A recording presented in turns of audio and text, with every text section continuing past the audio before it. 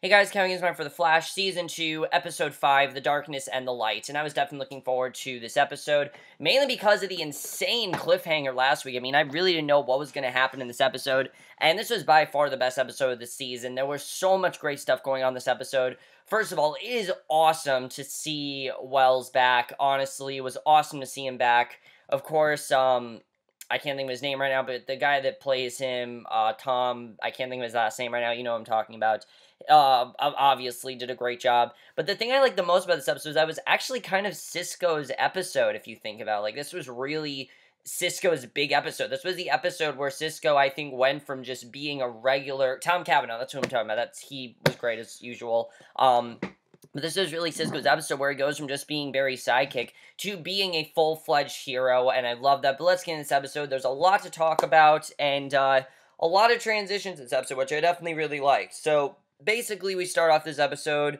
we see Earth 2, which is something that we needed to see, because obviously we need to see what Wells was like on Earth 2, and I really like this. We see 8 months ago as Wells is holding a press conference, and apparently metahumans are fairly new there too. You know, this is nothing new, this is new for them. So, Star Labs are committed to preventing the bad guys from getting a foothold. He rolls onto a series of apps that will allow people to detect an approaching metahuman. And if you guys are wondering, this is Harrison Wells. This is not Eobard Thawne. This is Harrison Wells, which I'm happy about because I don't want repeated storylines. I want to see the actual Harrison Wells and not just Eobard Thawne.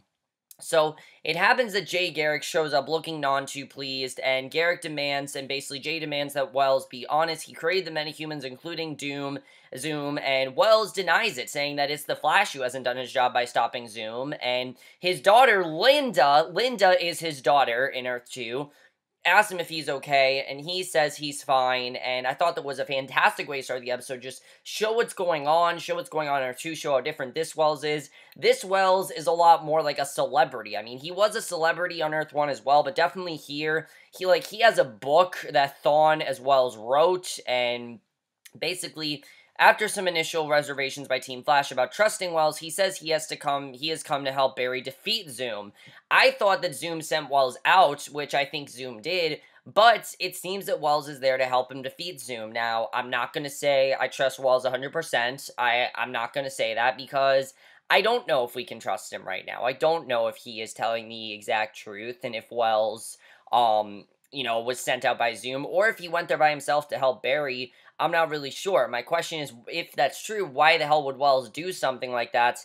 I don't really know. Why would he care about Earth 1? I don't know how to even know him. I mean, these are questions we need to find out, and I like that we don't know that yet. So, he missed a Barry that he created Zoom and the Earth 2 metahumans, and now he's doing something about it. He wants to put a stop to them because he knows how powerful they are, and he probably didn't think it was going to go as badly as it did. So, Wells doesn't care about what happened with the old Wells, but before he can really finish talking, Joe comes in and shoots at him, thinking that Wells has returned, that this is, Thawne, not Wells, and Barry used his speed to save him and takes Joe outside to bring him up to speed, and I like seeing Joe, really thinking that, Wells is back, wanting to do something about it. And, basically, Barry tells him, look, this is not the same guy, he's from Earth 2, and Joe doesn't trust him whatsoever, and, Barry's saying he doesn't really trust him either, but he's gonna have to get through that, because, yeah, this is a different guy, this is not the same Wells that was on Earth 1, this is a clearly different Wells, and they're gonna have to deal with that. There's really nothing they can do about it. So Wells wants Big Belly Burger, and Cisco isn't happy about it, they're not happy to see him there, they just want him gone. And at the picture news, we get a lot more with Linda in this episode, because obviously Linda is Wells' daughter in Earth 2, and we find out more what's going on here. Linda's being chewed out by her boss, Larkin, for writing a piece on a local football player's domestic abuse scandal, and Joe comes to get Iris, who has trouble wrapping her head around the Wells news. By the way, guys, nothing with Iris and her mother in this episode, which I'm happy about. Not that I haven't been liking the storyline, but let's face it, it is kind of just... It's a good storyline. I like where it's going. I like the way they're setting up Wally West. I will say that. I think they're doing a good job with that. But I think what's going on, the other storylines are going on are a lot more interesting than Iris's mother. It kind of feels one note, and I'm happy they've kind of deviated away from it here.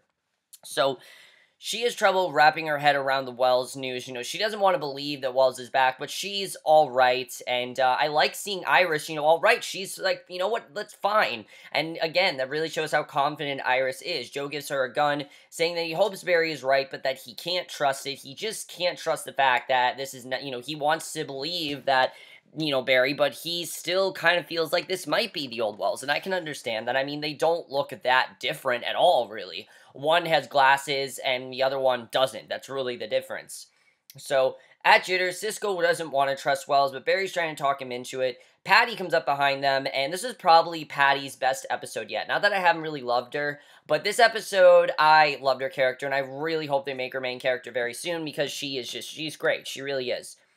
She mishears what they are talking about. She gets text, and Barry, of course, trying to cover up not being the Flash, and she gets texted, has to go fill out a report. There's an awkward goodbye after Barry inadvertently turns her down for a date, and Cisco tries to tell Barry to ask her out, that he has to be bold, and he goes to order his coffee, stumbles through asking the girl behind the counter for a date, and this again shows how Cisco is kind of like Barry's right-hand man right now. He's kind of like Barry's sidekick, calling the shots. He's Barry's best friend, so you can understand that. Well, besides Iris, of course. She turns him down pretty resoundingly, and when he walks away from her, he gets Cisco then gets a vision of a woman in a costume robbing a bank, and we really focus a lot more on Cisco's visions in this episode, which I loved. I like that we're focusing more on that. So when Barry comes up to ask if he's alright after getting shot down, Cisco tells him that they've got an Earth 2 breacher at the Central City Bank, and of course, Barry doesn't know how he knows this, and he encounters a woman who used a blast of light energy to toss everyone around. Barry saves him, but she gets away, and basically, on Earth 2, Wells tells him back at Starlight was a small-time thief before she was chained by the particle accelerator explosion, and Wells wants to capture her and use her to lure Zoom to Earth 1. But Caitlin enters with Jay, who protests, because obviously Jay would know what's really going on with Wells and if they can trust him, and Barry wants to know how Cisco knew about Light, and he makes up a thin lie, but Barry needs to go try and track down Light, which Cisco is going to work on the lab. And it was great to see Jay back. I will admit, guys, that last week's episode, I might have overreacted a bit. It wasn't the greatest, it really wasn't, but I thought this episode was a lot better, and seeing Jay back as well is just awesome. I definitely love just everything going on with Earth 1 or 2 is extremely interesting, and I love it. Barry heads to the police department to ask out Patty, and back at Cisco's lab, Wells, too, has taken over the space, much to Cisco's annoyance, and, he's pretty much back in that role that Wells was in last year. You really get to see that here. And Cisco reveals that Wells killed him and that Barry traveled through time, which interests this Wells, Wells, too. Obviously, that's something that, if you remember, Wells was the one that told Cisco what's going on with him in these visions, and he wants to know if Wells, too, would know what's going on there, because, they have to have the same intelligence level. I mean, they're the same, they're both idolized, they both, are very intelligent. You have to think that they're probably connected in some way. So Barry heads to a bank where Dr. Light is breaking into the vault. She's not planning to kill him, but will steal a bunch of money, blow town, and hide. When Barry tries to reason with her, she raises her helmet's visor to talk to him, and reveals herself to be none other than Linda Park, and obviously this surprises him. He hasn't seen Linda since they've broken up, and he's obviously shocked to see her, and when she realizes he knows her, she blinds him and runs. Obviously, she doesn't want her identity known, and we get a very interesting plot point, and also some very funny scenes here that I really liked.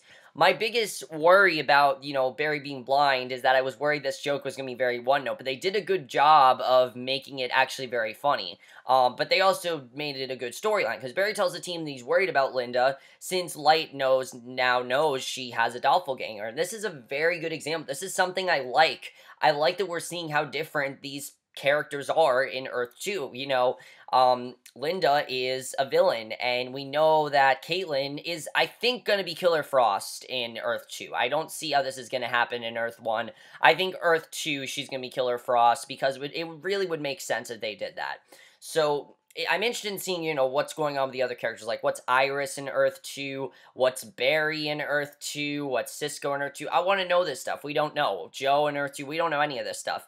So he wants to go help her, but he's still blind, and by all accounts will be up for hours. And as Jay and Caitlin head off to check on her, Iris shows up to help Barry, and he forgets that he has a date with Patty. And he feels like he has to cancel on her because of the blindness, but Iris says, that he shouldn't cancel and that she's really great. And again, I love seeing Iris wanting Barry to move on. I definitely really love that. But Iris gets an idea of how Cisco can help, and I like the scene where she sees Wells, and she's not particularly happy, but she's realizing that she just has to deal with it. She knows that there's nothing she can really do about it. They can't get out of this anyway. She just has to move on and just deal with it. Wells is back.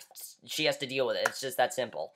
So we get probably one of the funniest scenes The Flash has ever done. I personally love this scene. I can understand if you guys thought this scene was kind of cheesy. I can understand that, but I thought this scene was very funny. I definitely really love this scene. Barry has a pair of sunglasses when he gets to the restaurant, one that Cisco uses to allow Barry to see and tell him how to get around. And seeing Cisco communicate with Barry like this, I mean, we've seen this in other shows, but they did it really well here.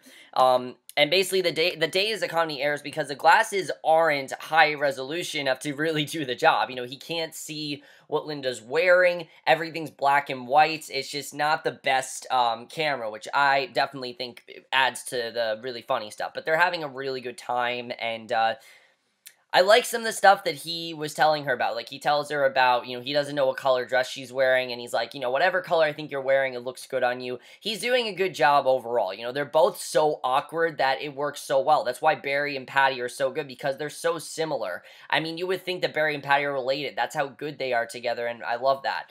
So in a card side of Picture News, Caitlin talks to Jay during their stakeout. Jay says he fought Zoom several times, but always barely escaped with his life, and he tells Caitlin not to trust Wells, and she says that she doesn't, and he says straight out, don't trust Wells. And again, how can you trust Wells? I don't think we can trust Wells right now. I don't know if Wells is telling the truth, but I'm gonna listen to Jay, because obviously Jay knows what's going on. He was the Flash in that world, so he knows what's going on there.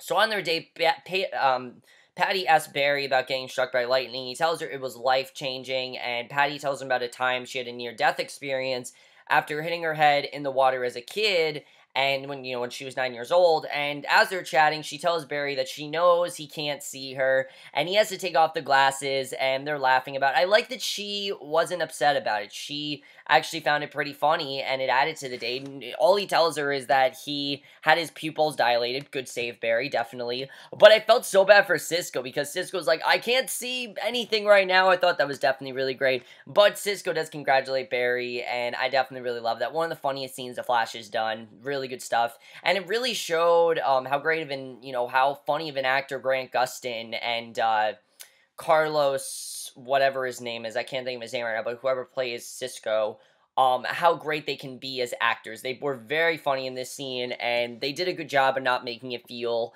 really cheesy. It was definitely pretty funny. I enjoyed it. So in the stakeout van, Jay and Caitlin compare notes about their worlds, and basically, they talk about what's going on with Wells and everything, and just as they're about to kiss, they're right close to kissing, the van is overtuned by Dr. Light. She goes into the Picture News, sends everyone away. They all go except Iris and Larkin, and Light won't let Linda leave, saying that she wants her life because Linda's human, and Light, she's used to her dad being in the spotlight. It would make sense why Light is obviously jealous of Linda, because Light is Wells' daughter. Wells is this big star, he's always in the spotlight. Linda's a reporter. She is very independent. She gets to work with Iris, and Light really wants that, and Light says that the only way she can stay alive is to become Linda, even though she's never killed before. So this is very much like a Firestorm Stein situation, where she needs the doppelganger in order to live. And when Larkin goes to stab her and save Linda, Dr. Light kills him, and Iris shoots her, but it hits her helmet, knocking it off her head. Jay arrives to try to stop her, but she again sends a wave of light energy and knocks everyone down, and it's just not going well at all. The thing is, though, what I love about this scene is that Patty and Barry has no idea this is going on, which I definitely like seeing. I like seeing the rest of the team, try to function without Barry. It's something that we don't get to see a lot, and I thought they did very well here. So elsewhere, Patty walks Barry to her car, the two kiss goodnight, and afterwards he is sufficiently healed that he has his vision back, just like that quickly. So they each get calls about the attack on Picture News, and there Linda asks Patty how it's possible that she saw herself, and she says that she's alive thanks to Iris, and Barry promises the West that he's going to find her, and that Light won't kill again. He's going to make sure that she's okay, so, that he finds Light. So Back at Star Labs, Wells blames Jay for what happened, calling him a coward for running from Zoom, and they're fighting. I mean, it was a pretty crazy scene. You really see how much these two really don't like each other very much. I mean, it's understandable. Wells did something that Jay's not happy about. Jay obviously doesn't trust him one bit, and he probably doesn't want to work with Barry because Jay wanted to be that mentor for Barry. Jay wanted to be the one to train Barry, and Wells is completely taken over. So you really do feel bad for Wells, though, because I do genuinely feel that Wells wants to have some sort of a relationship with this team. You know, he doesn't just want to be, he wants to create some sort of bond with them, even though you're not sure if you're supposed to trust him. I do think this Wells is not pure evil like Thawne was. I do think this Wells is definitely different, and I like that. So, Barry breaks the fight up, takes Wells away. Wells tells him he should be teaching Jay, not the other way around, and that Jay is just not as good as Barry. And I think that's interesting that Wells brought that up. Of course, Jay is older than Barry, and I definitely like that. So Barry tells Wells that the other Wells was his mentor before he learned the truth about Thawne, and that's why it's kind of awkward for Barry right now. So when Barry mentions Light's mask, Wells goes to it saying that he knows how to fight Light, give it to Cisco, and he uses his metahuman locating watch to prove that Cisco is a metahuman, and this is when things in this episode just get great. The episode was already great, but this scene really changed the course of this episode. And honestly, I think changed the course of some stuff that's going to happen in the show, and I really like that. Because Barry's really upset that Cisco didn't tell them, and I like that Wells just flat out told them right there, because this is something that they needed to know, and, you know, this was just his metahuman locating. You know, it wasn't like Wells intentionally meant to do this. He just located as a metahuman because he knew something was going on with Cisco, and Cisco wanted to know, so he figured, why don't I just tell them? So, Barry's briefly upset that Cisco didn't tell them, but Cisco explains that Wells, one, thought it was a blessing, and Cisco says he's not sure what brings on the visions, and Cisco is actually worried that he's going to be a supervillain, that's why Wells was happy about it, because he wanted to turn him into a villain. But Wells insists that he touched the mask. He does, but nothing happens. And Wells yells at him to try again, and when he does, still nothing. And when Cisco says he can't control it, Wells presses the mask up against his chest, telling him yes, he can. And that was a really great scene, I have to say. Very powerful stuff there. Cisco sends Barry to the train station to intercept Light, and Barry arrives and evacuates the platform, and Cisco and Barry basically get to do, Cisco basically gets to help Barry out here, which I definitely like seeing. They fight briefly while Barry struggles to find a blind spot. Wells tells him to confuse her, give her more than one target by running so fast he creates after images. Now, when he said run so fast, I'm like, oh shit, don't say that, because, of course, why did Wells want Barry to run so fast? So he could get the fastest he could, then he could kill him. If you remember, that's what that was all about. So, Wells is saying run fast. You can definitely tell that this, is giving Barry deja vu, because Barry's used to hearing this from Wells, and he does it, but she uses her concussive wave and knocks him back, and after a pep talk from Jay, he tries again, this time managing to knock her out, and at the lab, they lock Light away in the pipeline, and, Cisco essentially was able to help them, which I definitely like seeing, and I feel like Cisco is going to be a much more essential part of the team now, and I'm very happy about that.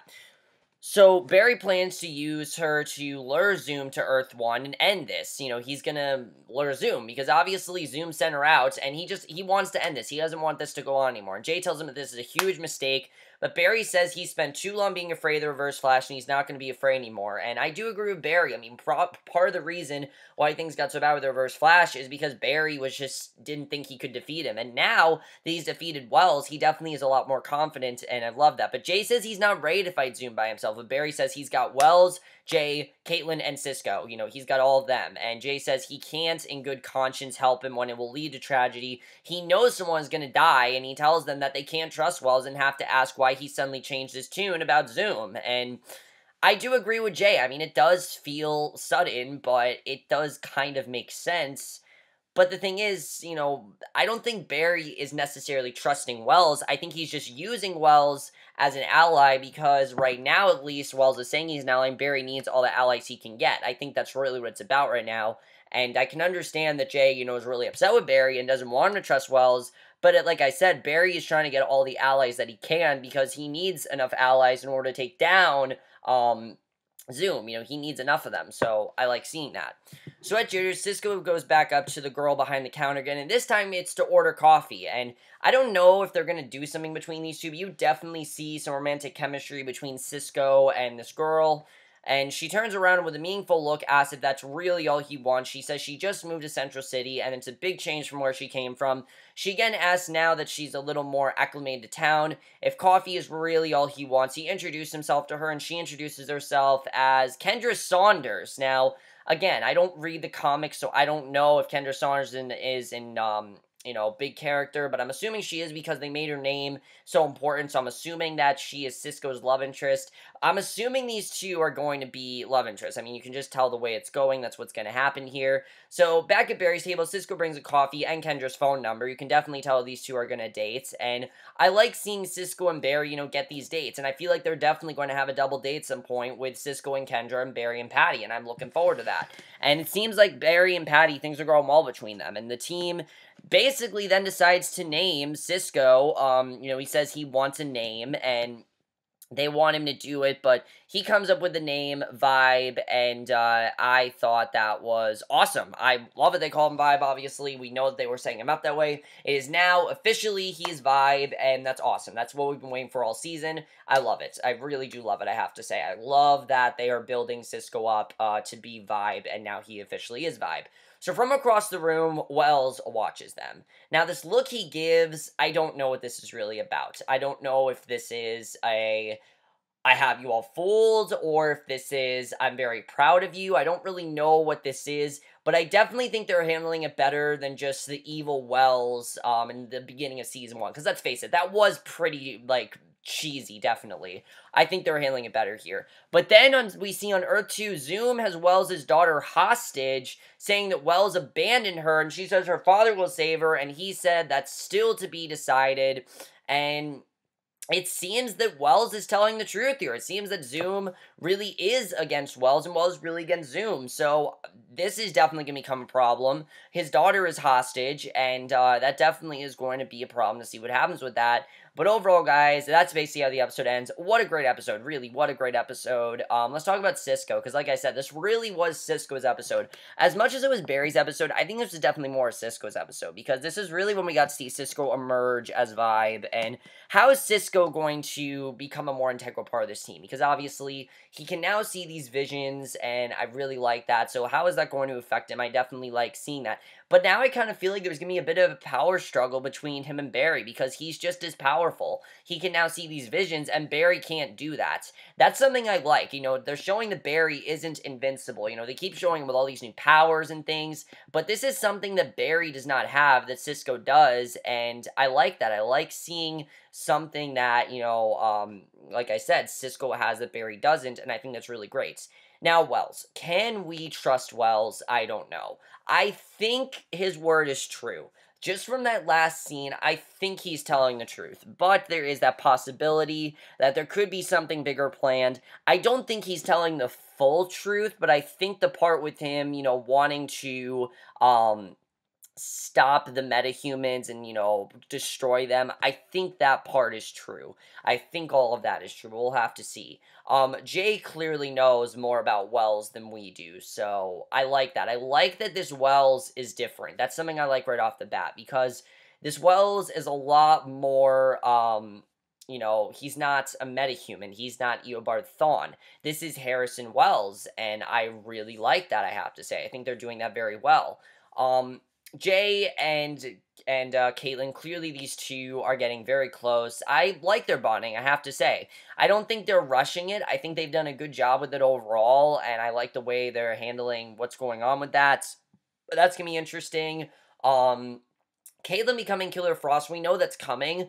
Does that happen in Earth 2 or in Earth 1? That's my big question with that. How is she going to turn into Killer Frost? Because we know that's coming. We saw it in the flashbacks of the season finale. We saw it in the flash forwards of the season finale. So we know it's coming. It's definitely going to happen. How, I don't know. I really love the way they're handling Barry and Patty. Patty doesn't suspect a thing, because Barry's just doing a really good job keeping this secret. I don't know how long he's going to be able to keep it. He's eventually going to have to tell her, but for right now, he's doing a very good job, and I really love the relation between the two. It's really cute stuff. I definitely like it. Definitely very well done. Jay and Wells, like I said, they're definitely going to have some power struggles. I'm looking forward to seeing what's going to happen with them because obviously these two don't trust each other at all. They don't trust each other at all. They don't think that they're good. They don't think that Barry should trust them, and I can totally understand that, but clearly they don't trust each other really at all, and I think it definitely is very interesting. Let's also Earth 2. Earth 2 seems to be a lot more complex than Earth 1. Earth 1 is obviously, complex, and it has its casualties and events and things like that, but Earth 2 just seems a lot more productive and that there's just a lot more going on. And I really like seeing that, I have to say. It's going to be very interesting to see the difference between Earth 2 and Earth 1 because there definitely is a big difference there, and I don't know exactly what that means, but I think that definitely is interesting that there is such a huge difference. That definitely is going to be interesting to see how that plays into Earth 1, obviously, because they're two very different worlds, and I really do like seeing that. I like seeing Linda getting more to do as well. That definitely is very well done. But Iris is the character that I'm most impressed with because she's the one that's not freaking out. You think that Iris would be freaking out because of Eddie. She's not. Is Eddie alive in Earth 2? I feel like Eddie's alive because why would he be dead? I mean, Eddie has to be alive, right? I mean, it would only make sense that he's alive in Earth 2. It would just make sense. Since Wells is alive, Eddie should be alive. So that could be interesting if they bring Eddie on. I don't know if they're going to, but obviously he was a big part of the show, so I'm assuming they're going to show him in Earth 2, just because I feel like they have to. They have to show him in Earth 2. They can't not show him in Earth 2 and completely forget about him. But overall, guys, amazing episode. Best episode of the season, definitely. Let me know what you guys saw this episode, and we'll see you guys in next week, which will be for tonight's episode of Agents of S.H.I.E.L.D., which I know they're not going to top last week's episode. I know that, but I know this is going to be a great... I'm pretty sure it's going to be a really good episode, and I will see you guys for that. Okay, bye.